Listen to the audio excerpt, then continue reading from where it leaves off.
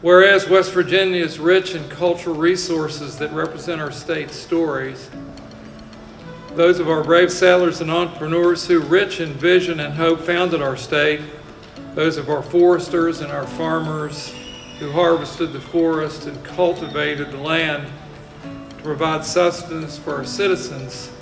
stories of our industrialists who provided necessary coal and other materials to fuel our nation's economy,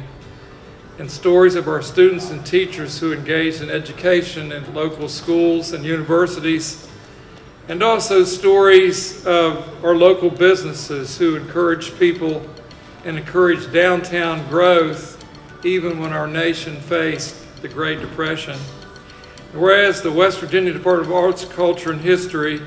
State Historic Preservation Office is charged by the state and federal code with the protection, rehabilitation, restoration, and stabilization of historic resources listed on the National Register, and annually provide matching state-funded development grants to assist organizations and individuals.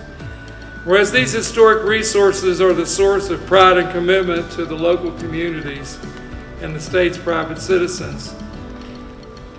And whereas together we recognize that our historic resources are irreplaceable, that they are worthy of protection and preservation, and that they continue to be a hallmark of our state's vitality and vigor.